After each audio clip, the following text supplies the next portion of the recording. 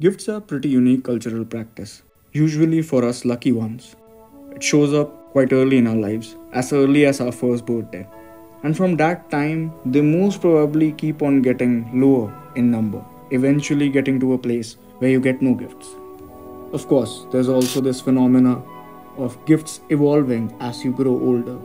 They get more personal, more individual, or for a lack of a better term, more mature, like the Harry Potter movie series. The movies kept on getting darker with their themes and representations as their fan base went from kids to early adults. A gift can last 3 days, 3 months, 3 years, or for a lifetime. Some mean the love of your life at the moment you got them. For the PlayStation 2, the best entertainment system to hit the world. Humans tend to fall out of love pretty easily. Some are just to eat dust. So technically you will be having them for a long time on the top of your shelf.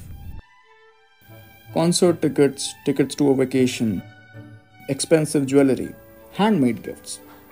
Something that doesn't cost much but is almost extinct these days and has a nostalgic value to the person you're gifting it to.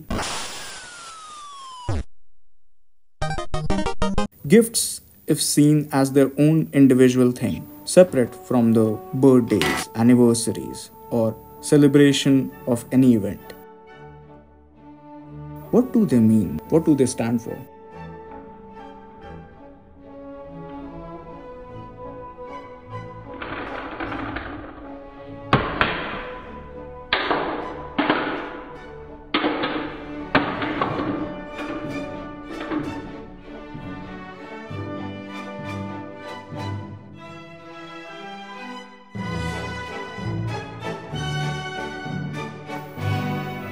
To put it generally, it is a means for one person to tell another person that I'm glad this event happened in your life.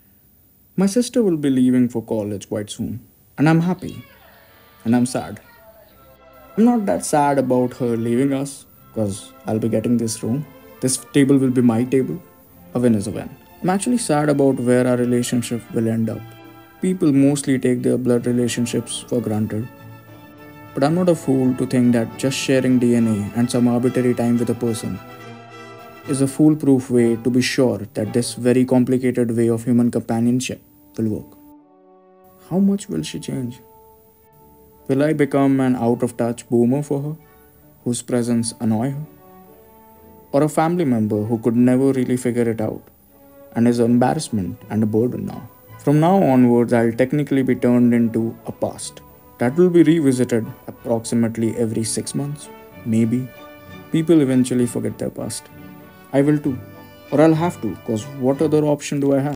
As an elder brother, you always feel this pressure or have this desire to be the coolest figure to look up to for your younger siblings. And as they grow older, this task keeps on getting more and more difficult. The questions get way tougher to answer. They even start teaching you stuff you had no clue about. They acquire new friends. They spend more time with their new friends. They're busy. And so are you.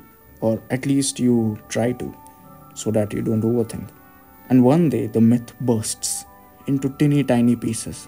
You're just another human being, just like everybody else. So all you have is the past. And I want this gift to remind her of this past.